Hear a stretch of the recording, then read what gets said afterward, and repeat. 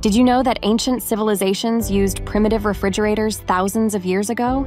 They built ice houses and used techniques like evaporative cooling to produce and store ice and keep food cold. These structures, with thick walls, had a conical shape to guide any remaining heat upward and out through openings at the top. This passive process kept the air inside cooler than the outside air. Additionally, they allowed cold air to enter through openings at the base.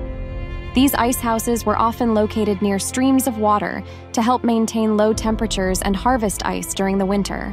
The icebox, invented in the early 1800s, revolutionized food storage but didn't become widely used until the late 1800s.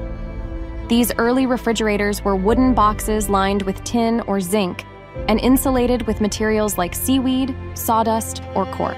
However, they still required ice, delivered by ice companies on horse-drawn wagons. Like what we share? Follow us for more.